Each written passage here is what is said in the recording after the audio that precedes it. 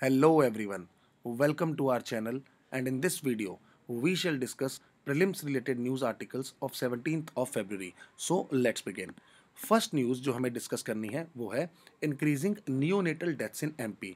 National health mission के एक data के अकॉर्डिंग ऐसा पाया गया कि मध्य प्रदेश ऐसा स्टेट है जहां पे highest percentage of newborn deaths देखने को मिले और उनका जो परसेंटेज है दैट इज 11.5%, जो कि कंट्री के एवरेज परसेंटेज जो कि 7% है उससे भी क्या है, काफ़ी ज़्यादा है।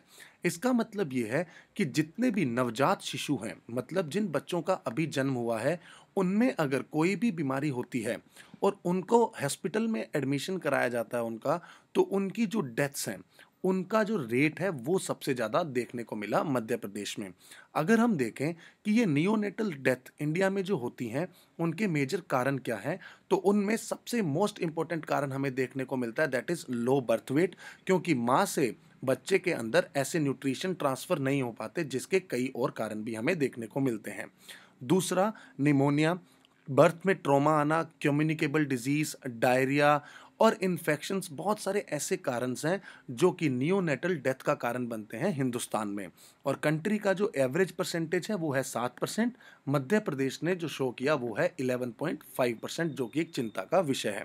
राइट। सो अब अगर हम इसके कुछ और पॉइंट्स की बात करें तो ट्राइबल एरियाज़ को देखा जाए तो वो ऐसे 31 ट्राइबल एरियाज़ जो डिस्ट्रिक्ट हैं, 51 में से 31 ऐसे डिस्ट्रिक्ट्स हैं जहां पे लो न्यूट्रिशन रेट रिपोर्ट किया गया और जिसके कारण जो डेथ परसेंटेज है that is also greater than 10%, क्योंकि जो न्यूट्रिशन है वो काफ़ी कम है, मैटरनल हेल्थ है उसका जो लेवल है वो भी क्या है, बहुत कम है।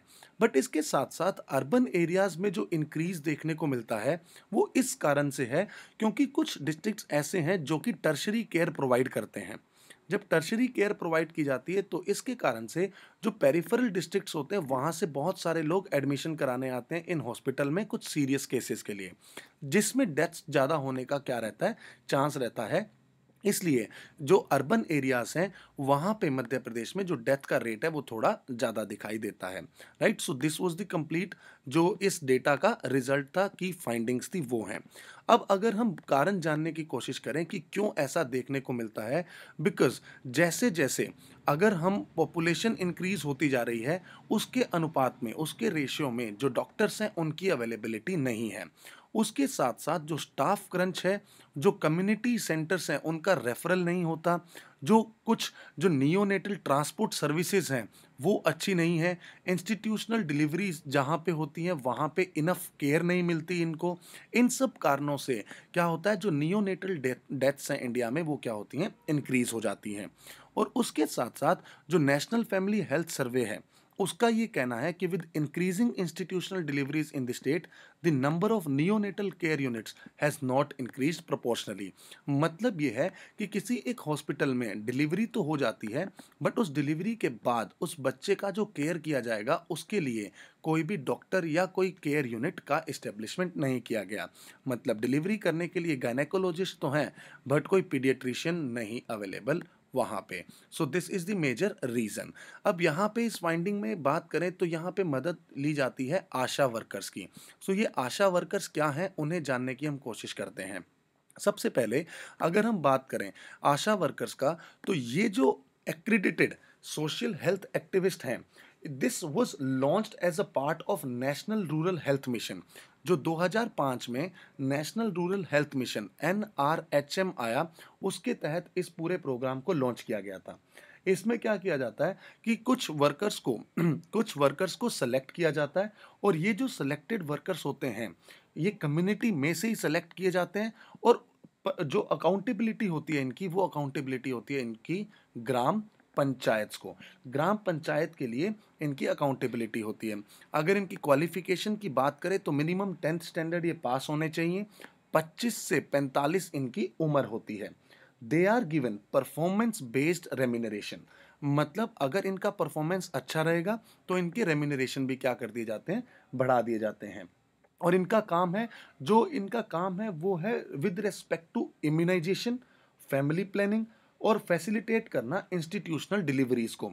देखो मैं दोबारा बता देता हूँ, इम्यूनाइजेशन एक बात, दूसरी बात फैसिलिटेटिंग इंस्टीट्यूशनल डिलीवरी, जो इंस्टीट्यूशनल डिलीवरीज हैं उनको फैसिलिटेट करना, और तीसरा फैमिली प्लानिंग से रिलेटेड अवेयरनेस कराना।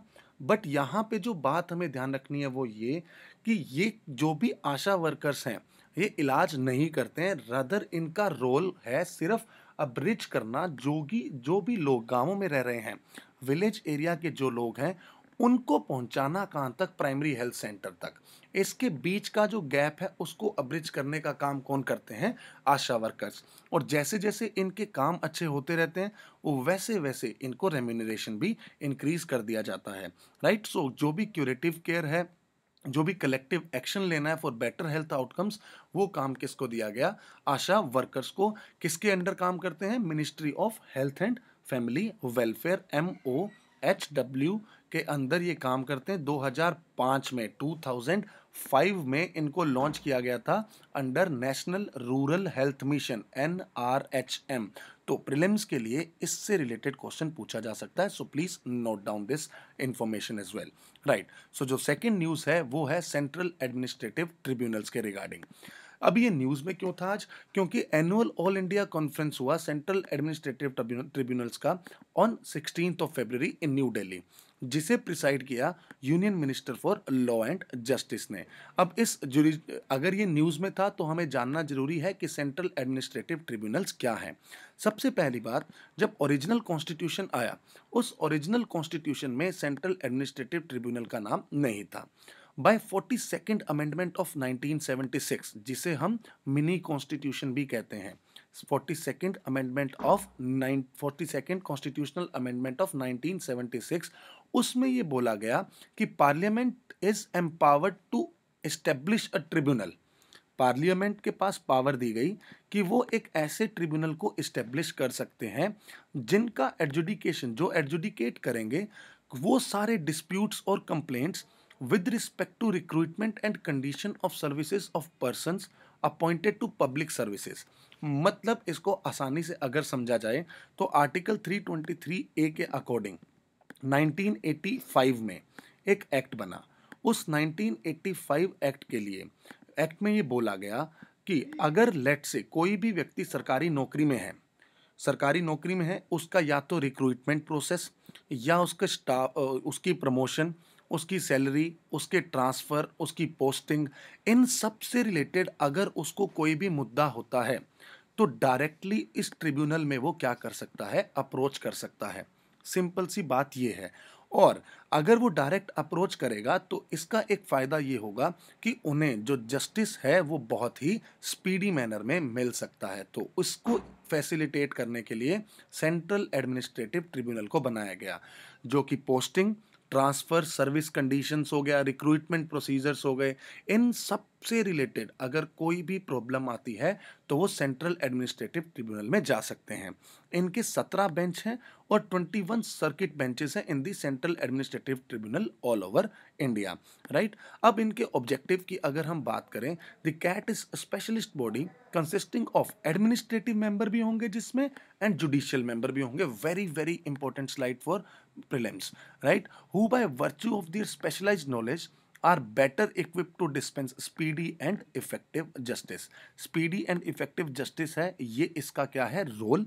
दूसरी बात, इसमें कौन कौन होंगे, एडमिनिस्ट्रेटिव मेंबर भी होंगे और उसके साथ साथ जुडिशियल मेंबर भी होंगे। जो चेयरमैन होगा वो सिटिंग या रिटायर्ड जज होगा किसी हाई कोर्ट का, जो कि हेड करेगा CAT, सेंट्रल एडमिनिस्ट्रेटिव ट्रिब्यूनल को, राइट। अब इसका ऑपरेटिंग प्रिंसिपल देखें तो नेचुरल जस्टिस के प्रिंसिपल पे ये काम करते हैं। जो भी सर्विस रिलेटेड मैटर्स हैं उन सबको सुनने का काम इन ट्रिब्यूनल्स का है। अगर हम बात करें कंटेम्प्ट ऑफ कोर्ट की, अगर हम बात करते हैं तो इनका जुरिस्डिक्शन एंड अथॉरिटी जैसा हाई कोर्ट का है वैसा ही इन्हें पावर कन्फर किया गया है। और इनकी इंडिपेंडेंस को मेंटेन करने के लिए जो कंडीशंस हैं और सर्विस कंडीशंस हैं चेयरमैन और मेंबर्स की, are the same as applicable to a जज ऑफ हाई कोर्ट। जो हाई कोर्ट के जज की सर्विस कंडीशंस हैं उन्हीं को यहाँ पे मेंटेन किया जाता है, इक्वल ओहदा दिया जाता है। और अगर इसका सेंट्रल एडमिनिस्ट्रेटिव ट्रिब्यूनल के डिसीजन को चैलेंज करना है तो आर्टिकल 226 227 के अंडर वो रिस्पेक्टिव हाई कोर्ट में जाके क्या कर सकते हैं, उस अपने डिसीजन को चैलेंज कर सकते हैं, right. So next news is convention on migratory species, very very important, क्योंकि इस साल India is hosting the 13th conference of parties of convention on the conservation of migratory species of wild animals. Right, Gandhinagar Gujarat में ये होने वाली है। अब यहाँ पे सिर्फ इतनी सी बात जो इन्फॉर्मेशन हमें याद रखनी है वो ये कि पहली बात जो मैस्कट है वो है द ग्रेट इंडियन बस्टर्ड। अगर ग्रेट इंडियन बस्टर्ड इसका मैस्कट है तो इसका आईयूसीएन स्टेटस जानना हमारे लिए जरूरी है, which is critically endangered, critically endangered and has been accorded the highest protection status under the Wildlife Protection Act of 1972। WPA के हाईएस्ट स्टेटस में आया, मतलब शेड्यूल 1 में, और IUCN में इसका स्टेटस है क्रिटिकली एंडेंजर्ड। जो थीम है वो है migratory species connect the planet and we welcome them home. पिछले से पिछले साल यूपीएससी ने थीम बेस एक क्वेश्चन पूछा था एक कॉन्फ्रेंस का, तो इससे रिलेटेड क्वेश्चन आगे भी पूछे जा सकते हैं। तो इस बार जो माइग्रेटरी स्पीशीज पे होने वाला है कॉन्फ्रेंस, उसका थीम है migratory species connect to the planet and we welcome them home. Right, convention on the conservation of migratory species of wild animals. अब बात ऐसी है कि 1983 में UNEP, United Nations environment programme, इसके एजेस में एक मीटिंग हुआ, एक कॉन्फ्रेंस हुआ, और उसका रिजल्ट निकला ये पूरा का पूरा कन्वेंशन, जिसे बोला जाता है convention on conservation of migratory species. जितने भी साइबेरियन या हाई आर्कटिक कंट्रीज हैं, वहाँ पे जो भी स्पीशीज हैं वो अपने विंटर के दौरान उस हार्श कंडीशंस को जब वो सह नहीं पाते हैं तो वहाँ से माइग्रेट होके इधर उधर वो जाने लगते हैं। इन्हीं माइग्रेटरी स्पीशीज के थ्रू आउट रेंज, मतलब जिन जिन कंट्रीज में वो रुकेंगे उनका जो पूरा पाथ है through out the range, first से जहाँ से स्टार्ट हुआ और एंड तक, इन सब कंट्रीज में उनको प्रोटेक्शन मिलना चाहिए। राइट, उसके प्रोटेक्शन को प्रोवाइड करने के लिए, इनको कंजर्व करने के लिए ये एक कॉन्फ्रेंस किया गया। This is also referred as bone convention, जो कि एक ग्लोबल प्लेटफॉर्म प्रोवाइड करता है for the conservation and sustainable use of migratory animals and there habitats and brings together the states through which migratory animal पास। जिन जिन देशों से ये migratory animal पास होते हैं उन स्टेट्स को आपस में लाना, और ताकि एक लीगल फाउंडेशन तैयार किया जा सके इनके कंजर्वेशन के लिए and through out the migratory range. ये वर्ड बहुत इंपॉर्टेंट है। ऐसा नहीं है कि जहां वो रुके और जहां से वो चले, इन दो ही जगहों को कवर किया जाएगा। थ्रू आउट द रेंज, जहां जहां से वो पास होते हुए आ रहे हैं, उन पूरी जगहों को, उस पूरी रेंज को इस पूरे कन्वेंशन में क्या किया है, कवर किया गया है। और इस कन्वेंशन में अपेंडिसेस बनाए हुए हैं, जिसमें अपेंडिक्स 1 जो लिस्ट करता है ऐसे माइग्रेटरी स्पीशीज जो कि थ्रेटेंड हैं विद एक्सटेंशन, उनको क्या किया हुआ है, अपेंडिक्स 1 में डाला गया है, ताकि इनके लिए स्पेशल प्रोटेक्शन दिया जा सके, स्ट्रिक्ट प्रोटेक्शन दिया जा सके। इनके जो भी हैबिटेट्स हैं, जहाँ पे ये जिन प्लेसेस पे रुकते हैं, उनको रिस्टोर किया जाए, और जो भी ऑब्स्टेकल्स हैं इनके रास्ते में आने वाली, उन्हें मिटिगेट किया जाए। सो अपेंडिक्स 1 में वो एनिमल्स शामिल होंगे।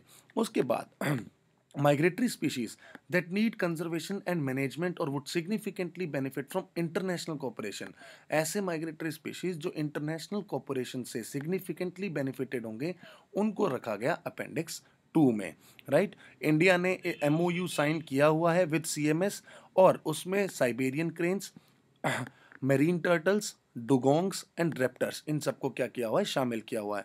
राइट, अब इंडिया क्यों इंपॉर्टेंट है, क्योंकि इंडिया में भी बहुत सारे several migratory animals and birds आके यहाँ पे अपनी शरण लेते हैं, जिसमें अगर हम बात करें अमूर falcons, black naked cranes, marine turtles, डुगोंग्स, Wales, headed गीज, ये सब ऐसे माइग्रेटरी स्पीशीज हैं जो इंडिया में आके टेम्परेरीली रुकते हैं।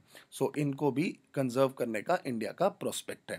राइट, जो नेक्स्ट न्यूज़ है दैट इज इसरो का 2020-2021 प्लान।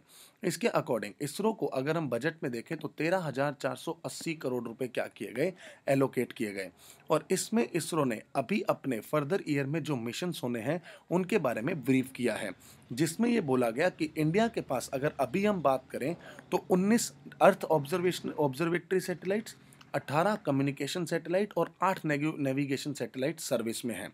जो कि बहुत सारे काम हमारे broadcasting, internet service, agriculture related information, disaster management, relief, internet services, weather prediction, इन सब में काम में आते हैं। बट अगर हम आगे के प्लान्स की बात करें तो ये रिपोर्ट ये कहती है कि इसरो ने 36 मिशन और प्लान किए हैं, जिसमें 10 अर्थ ऑब्जर्वेशन सैटेलाइट को वो लॉन्च करने वाले हैं, जो इंक्लूड करेंगे resource set, radar imaging satellites जो कि RISAT 2BR, ocean set 3, GI set 1 and resource set 3 resource set resources के लिए, ओशन सेट ओशन के सरफेस के मिनरल्स की जानकारी के लिए, रडार इमेजिंग सैटेलाइट, और उसके साथ साथ कम्युनिकेशन सैटेलाइट। और जो मेजर मिशन है इसरो का वो है चंद्रयान 3 एंड गगनयान, जो कि वो 2020-2021 में लॉन्च करने वाले हैं। ISRO also plans to launch a new series of high resolution satellite HR set, और हाई रेजोल्यूशन सैटेलाइट जो होंगे ये ऑब्जर्वेटरी होंगे, इसीलिए इन्हें PSLV लॉन्चर से प्लेस किया जाएगा इनके ऑर्बिट्स में, right. And ISRO is also expected to develop its own space station with in a decade. एक डेकेड में वो अपना own space station, international space station बनाने की भी बात कर रहे हैं, राइट। नेक्स्ट अगर हम कुछ फैक्ट्स प्रीलिम से रिलेटेड देखें तो एक tribe that is Korku tribe which was in news recently, and this tribe mostly resides in Madhya Pradesh, Chhattisgarh and adjoining Melghat region of Maharashtra. Korku tribe की अगर हम बात करें MP, छत्तीसगढ़ और महाराष्ट्र, 3 स्टेट्स में ये मिल रहे हैं। प्राइमरीली कल्टीवेटर्स हैं, और इनका जो मेजर एस्पेक्ट है वो ये छोटे छोटे ग्रुप्स में हट्स बना के रहते हैं। अब ये जो कल्टीवेशन करते हैं वो होता है मेजरली पोटैटो एंड कॉफ़ी का, राइट। तो Korku tribe MP, Chhattisgarh and Maharashtra, उसके साथ साथ primarily cultivators of potato and coffee, और रहते किस में है, स्मॉल हर्ट्स बना के ग्रुप्स में, राइट। अब अगर हम बात करें तो Korku is one of the 196 languages that termed endangered by UNESCO ने जिनको एंडेंजर्ड टर्म किया। अब इनके जो कुछ ग्रुप्स हैं जो कि मोर सक्सेसफुल हैं अपनी लैंग्वेज को प्रिजर्व करने में, उनको बोला जाता है पोठारिया कोरकू, जो कि विंध्यन माउंटेन्स में मिलते हैं, पोठारिया कोरकू, राइट। और इनका एक डिस्टिंक्ट कल्चरल हेरिटेज है, जिसमें एक हीलिंग मेथडोलॉजी यूज़ करते हैं जो कि स्टिल वो बहुत ज़्यादा वाइडली प्रैक्टिस की जाती है इनमें। The Korku regard there dead as God's, जो डेड लोग होते हैं उनको ये अपना गॉड मानते हैं, और उसको कमेमोरेट करने के लिए दे install a memorial pillar which is called Munda pillar जो होता है वो कमेमोरेट करने के लिए होता है जो भी इनके यहाँ डेथ होती है जिसको ये गॉड मानते हैं, राइट। तो ट्राइब कहाँ कहाँ पे है, MP, छत्तीसगढ़ एंड महाराष्ट्र, 3 जगहों पे। विंध्यन रीजन में है पोठारिया कोरकू ट्राइब, और इनका एक डिस्टिंक्ट कल्चरल हेरिटेज जो कि जिसमें इन्वॉल्व है इनकी healing methodology. Next is wild Fyers in Mukurthi national park. Recently ahead of summer and peak fire season, fire lines और fire breaks in the Mukurthi national park are being constructed by Tamil Nadu government, जिनके कारण से ये क्या था, news में था। But हमारे लिए जो ज़रूरी है वो इन्फॉर्मेशन मुकुर्ती नेशनल पार्क के बारे में जानने की कि ये नेशनल पार्क कहाँ पे है और किस चीज़ के लिए फेमस है। सबसे पहले मुकुर्ती नेशनल पार्क की लोकेशन देखें तो वेस्टर्न घाट में, तमिलनाडु के नॉर्थ वेस्ट कॉर्नर पे, वेस्टर्न घाट्स में जो लोकेटेड नेशनल पार्क है that is Mukurthi national park, जो कि नीलगिरी बायोस्फीयर रिजर्व का पार्ट है, जिसको हमने पहले भी बहुत बार देखा है अपने पहले की वीडियोस में, जिसमें बोला गया कि Mudumalai wild life sanctuary, Bandipur national park, Nagarhole national park, Wayanad wild life sanctuary, silent valley national park, ये सब के सब national park Nilgiri biosphere reserve का पार्ट बनते हैं, और उसमें मुकुर्ती नेशनल पार्क भी शामिल है। अब इनका जो मेजर कारण है, यहाँ पे ये पार्क क्रिएट किया गया for a ketone species Nilgiri Tahir को प्रोटेक्ट करने के लिए इस पार्क को बनाया गया। There has been almost a 27% increase in the population of the tahar in the Nilgiris over the last few years। इसके कारण से जो नीलगिरीज की जो पॉपुलेशन है वो भी क्या हुई है, इंक्रीज हुई है रिसेंट ईयर में।